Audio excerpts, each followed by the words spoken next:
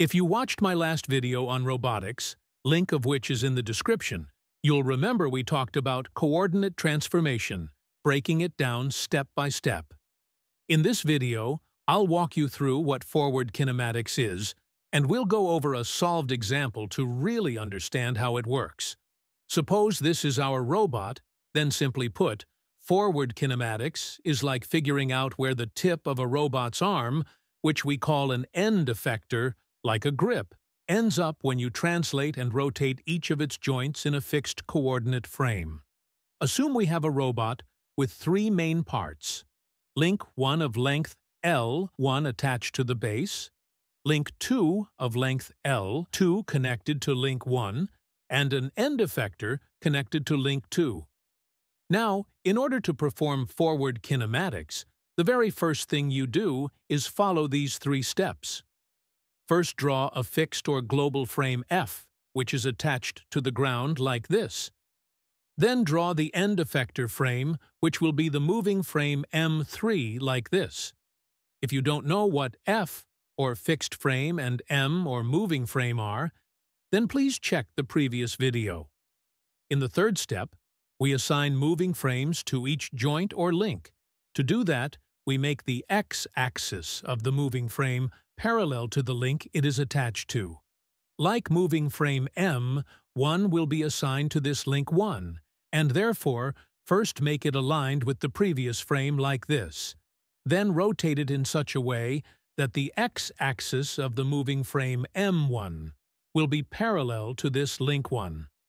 We rotated it by an angle θ1 with respect to the previous frame F in counterclockwise direction, because remember, I told you that positive rotation is measured in the counterclockwise direction. So we follow that convention here to keep all transformations consistent. Now, do the same using M2 frame at this joint for link 2.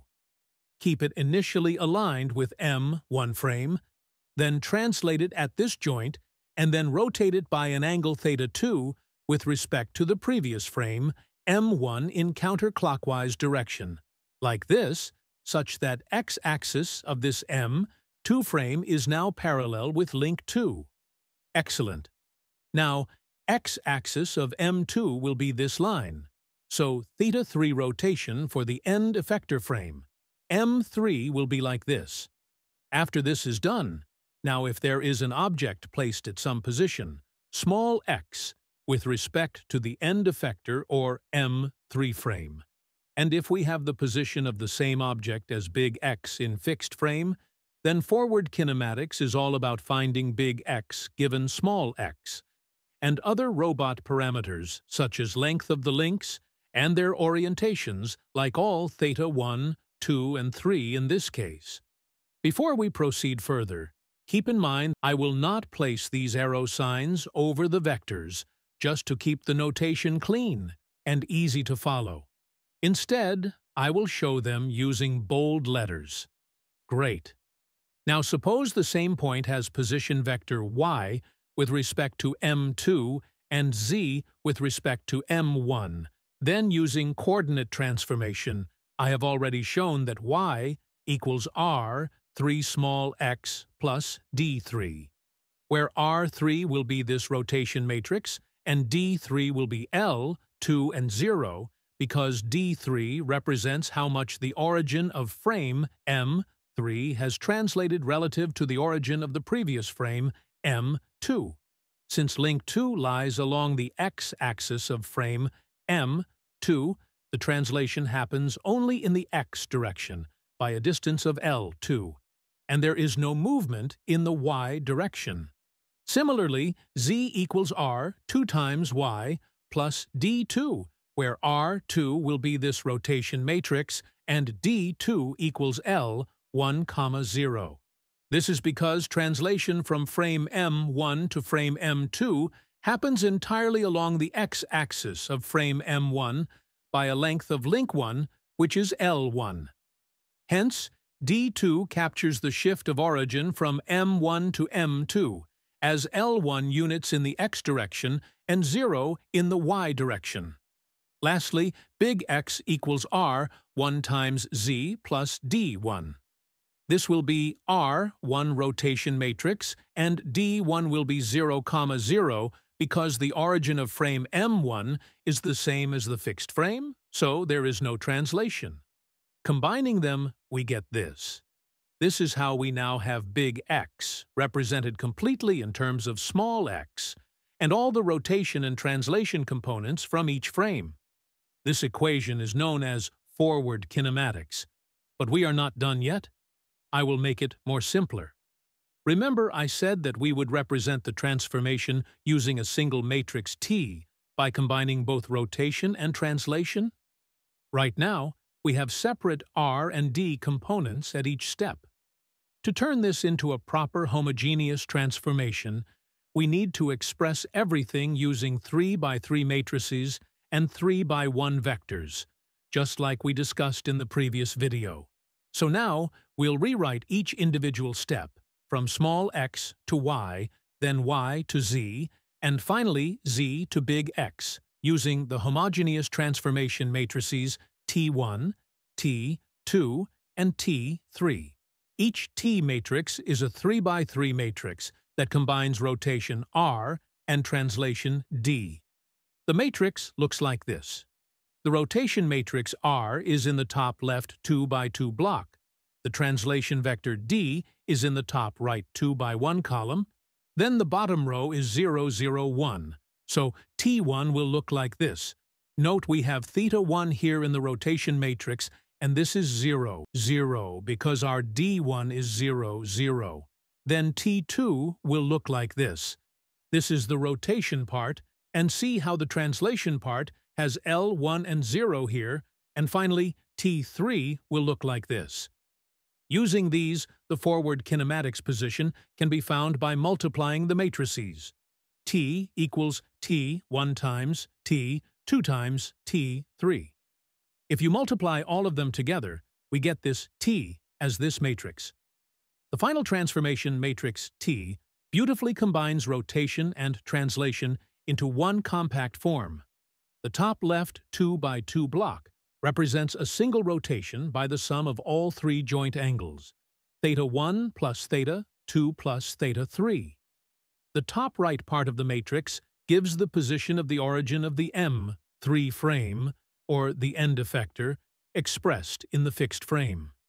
Finally, we have big X equals T times small x.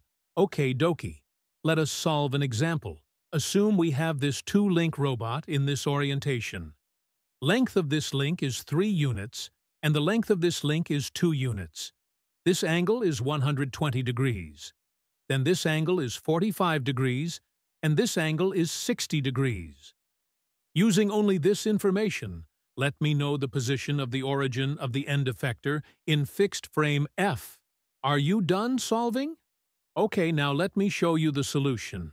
It's simple, right? We almost have all the information we need. L1 is 3, and L2 is 2 units. We just need the values of theta 1, theta 2, and theta 3, and plugging them here, we will find the T matrix. The first step is assigning the fixed and moving frames to the links. But don't worry, I will not bore you by going over that again. It will be like this. Now, theta 1 is simple to find. It is this counterclockwise direction value, which will be 120 degrees.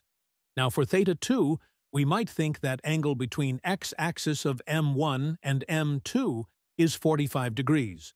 So theta 2 will be 45 degrees. But that is incorrect, because we go from M1 to M2 in counterclockwise direction. But this 45 degrees is in clockwise direction. So theta 2 will be this angle, and not 45, which will be 360 minus 45, or 315 degrees.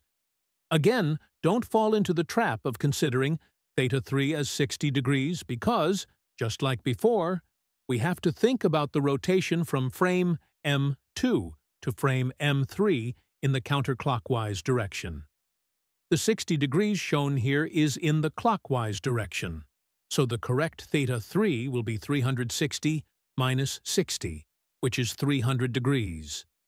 Now that we have all three angles, and the link lengths L1 is 3 and L2 is 2, we can plug everything into our transformation matrices and get the final T matrix.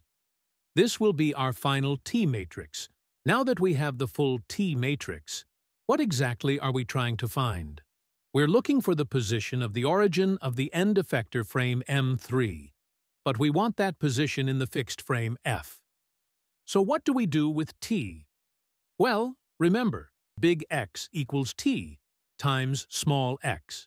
And since we want the position of the origin of M3, that is, the very center of its own frame, its coordinates in its own frame, or small x, are just 0, 0, and 1 like this. So when we multiply t with this vector, it gives us big X that equals this, which will be the position of the end effector's origin in the fixed frame, and that's it. Can you verify the same for me using simple geometry? And see if the distance matches what we got from forward kinematics, and let me know in the comments.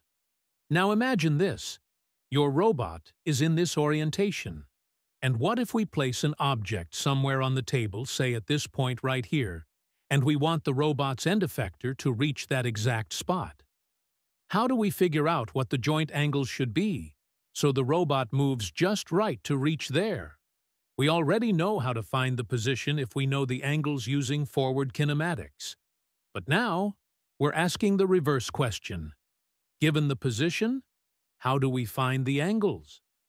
That's the big question which we call inverse kinematics, and we'll explore that in the next video. I am very tired right now, as editing such videos daily takes a lot of time and effort, and thus I would request all of you to please like, share, and subscribe to this channel so that I can get motivation to make more of such amazing contents. So good!